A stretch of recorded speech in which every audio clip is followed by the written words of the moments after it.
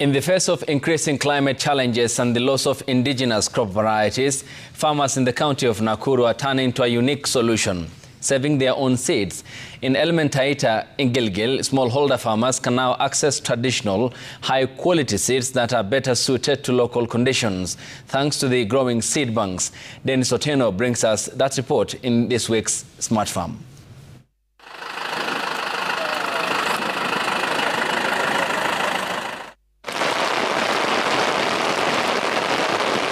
Not even the damp weather could deter us from making our way to Elementaita in Gilgil, Nakuru County, where a humble seed is being given renewed significance.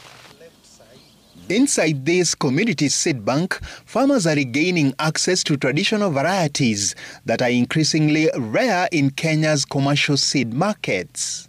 There are a lot of seeds that are very important for food security, like cassava, like yam, like sweet potatoes, even the potatoes themselves.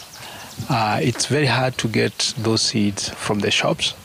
So the only way that they could be accessed is through having farmers having their own network so that they can share, exchange, and they could be able to multiply them, and whoever need them can use them.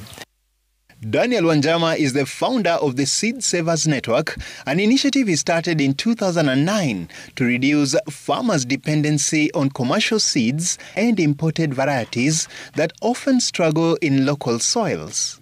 At the moment, for instance, Kenya is importing over 95% of vegetable seeds.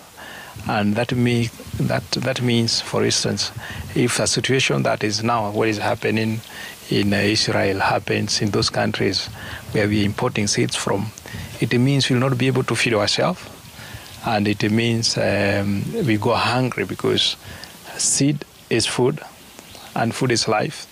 And if you cannot have ability to feed yourself, you are running a serious risk.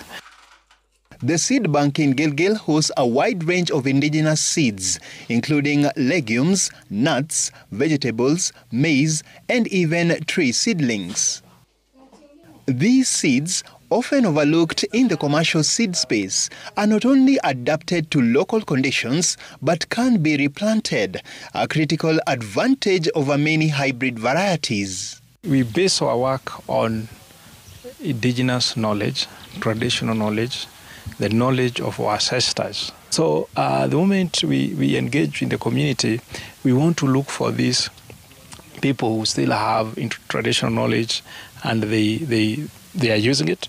Beyond seed storage, the center is a hub for traditional agricultural knowledge, with facilities for composting, tree nurseries, vegetable dehydration, and soil conservation. Wanjama and his team have made the seed bank a training ground, empowering farmers to manage their own seed systems. Anne Wamboi, a seed bank and nursery officer here, says the project emerged from an urgent need to stop the disappearance of traditional crops. We came up with this idea of saving seeds because we realized that a lot of our indigenous varieties are getting lost. And also, farmers are depending a lot on agrovets. Like when a farmer plants seeds and harvests, the farmer takes all the seeds to the market because those seeds you can't replant them. But as for the indigenous variety, the traditional varieties, we can replant again. So we are trying to break that dormancy of the farmer depending on the agrovets.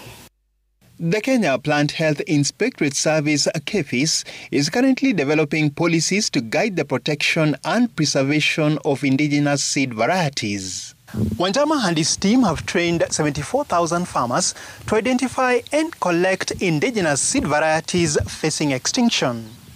He hopes to have more seed banks going forward, having helped establish 54 community seed banks so far. Dennis Otieno, Smart Farm.